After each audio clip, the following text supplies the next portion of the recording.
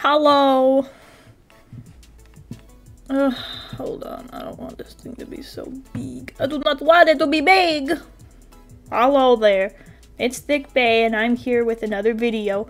I had a few people ask me on how I do my outlines, and you're not gonna like it. But what you can see on the screen right there is kind of the basics. So let me get rid of the hair. The hair is on a whole nother layer. So pretty much this is how it is. I start with a base, just like that. And once I get the body the way I like it, I will add the clothes. And once I have the clothes the way I like them, hold on, I zoomed out too much. Then I'll add the hair, and then I'll add the face. You see how everything is on a different layer over here? That's how I do it, and I kind of layer my drawings. And then when I have everything the way I like it, I erase the bits that aren't supposed to be there. Like the head part that was up here, the shoulder, the hip part that was right there. And that's all merged together. I keep the face on a different layer too, because when I'm coloring, it makes it a lot easier. I can just grab my little auto select tool, and I just hold on a minute. I just click my outline layer and I just whomp, and it's selected. But if I merge my face with the outline, it makes it a lot more difficult. You see how it didn't highlight up here? Yeah, that gets to be a little annoying. So I keep my face on a different layer. And that's how I do the basics of my outline. You see, so here it is again. There's the body. There's the hair. There's the outfit. And then there's the face. And then once I have it all done, it all merges together. This next bit is an entirely different drawing, but I'm gonna take you through how I do it, pretty much. You're gonna watch and see the process of drawing the outline, drawing the pose, and then once I have the pose the way I like it, you'll see me drawing the clothes, and you'll see me drawing the hair. All on different layers, of course. I know you're going to judge me on this video because I do them a bit strangely, a bit differently. But, you know, it works out for me well. I like to layer it. I like to draw the pose. And then I like it because I don't have the brain capacity for it. I've tried. I just can't seem to do it. But this seems to work for me, and it might work for you too. So you can see right now I'm working on the head. So I like to start there. I have drawn the ears, I've drawn the face shape, I've drawn the basic head proportions, and I like it. And then I slowly start chiseling out how I want the body to look. And I smooth out the edges of my messy lines that I have. And, you know, it's okay to make your changes to it. It takes me a while to figure out what I really want it to look like as I go along. But that's kind of how I do it. I just kind of build. See, I have the torso done there. And I'm gonna tweak it until I like the way it looks. And then I'll add the arms, and then I'll add the legs. And then once we're at that part where we have the arms and legs and everything ready, we can start adding other elements to the drawing. We're gonna start on the arms. Woo! Woo! So I like to start at the shoulder, of course, and then I go down. I'm gonna have the hand on the hip, kind of holding on to like her little belt she's going to be wearing. So it's important to angle her arm down like that. And remember, one of the most important things when drawing is when something doesn't look right. Make sure to figure out what it is and fix it. Study pictures of anatomy.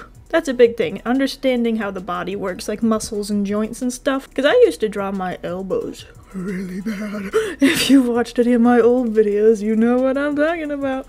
And there we go, there's the outline for the pose. So we're gonna start layering either clothing, hair on top of this. Just make a couple subtle changes and you'll be good to go. So I'm starting on the clothes right now.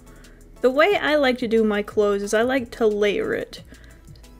and I kind of erase it and I make little changes as I go along. I don't just do one big basic sketch and then outline it. You can see I'm working on the belt right now and other little things she has attached to her belt. Next, I'll be doing the shirt and the pants and her shoes. And then once the clothing outlines are done, we can start on other things.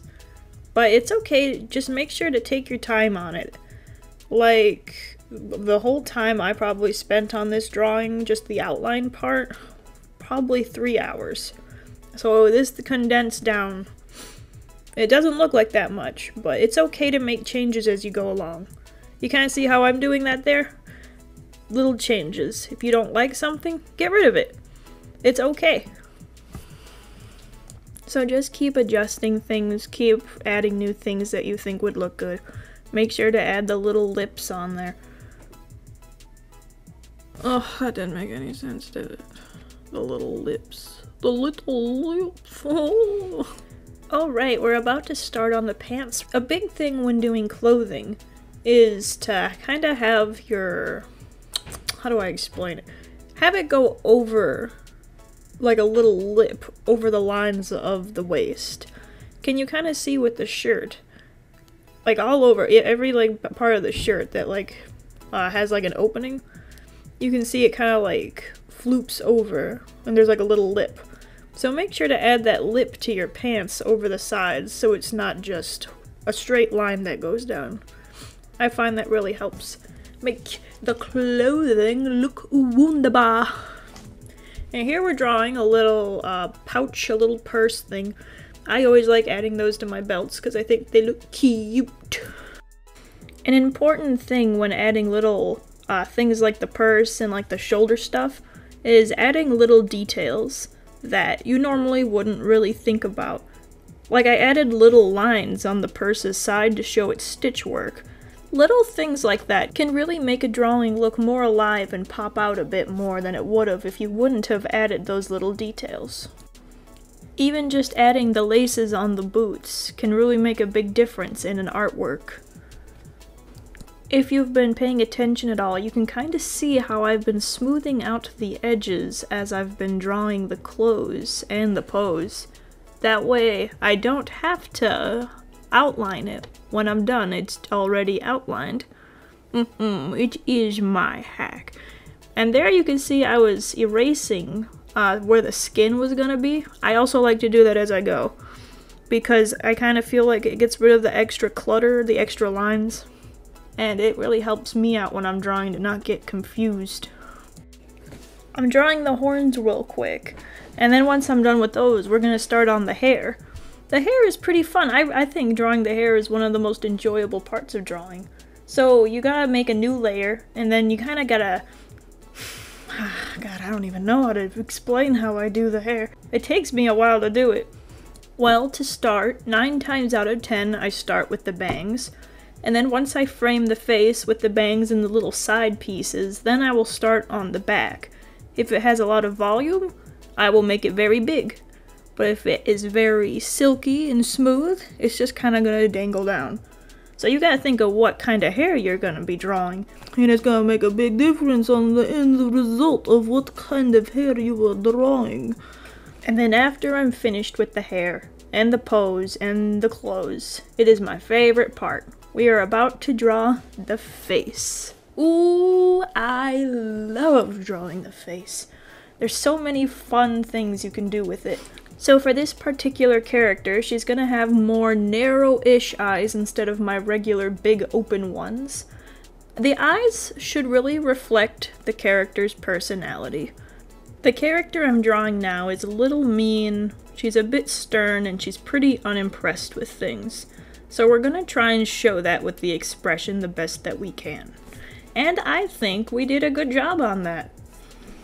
The lips and the eyes really show that, I think. And there we go. You see, there's the outline. There's the face. And there is what the body looks like. You can see I didn't have to put too much effort into it, and neither do you, for it to look good. And I also have the color here. Boing! So I hope you learned something new today. This is how I do my outlines. Maybe you will do it this way, or maybe you'll keep doing it the way you normally do. Everyone can do it differently, and that is okay. Thank you for watching. Goodbye.